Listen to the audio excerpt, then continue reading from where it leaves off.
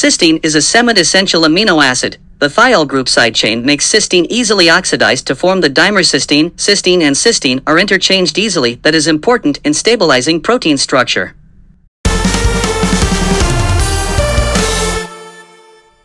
Cysteine is produced from methionine and serine. Methionine is firstly converted into homocysteine, and homocysteine is coupled with serine to form cystathionine. Cystathionine is converted into cysteine by cystathionine gamma lyase. In addition to stabilize protein structure, cysteine also serves as the precursor to the antioxidant glutathione.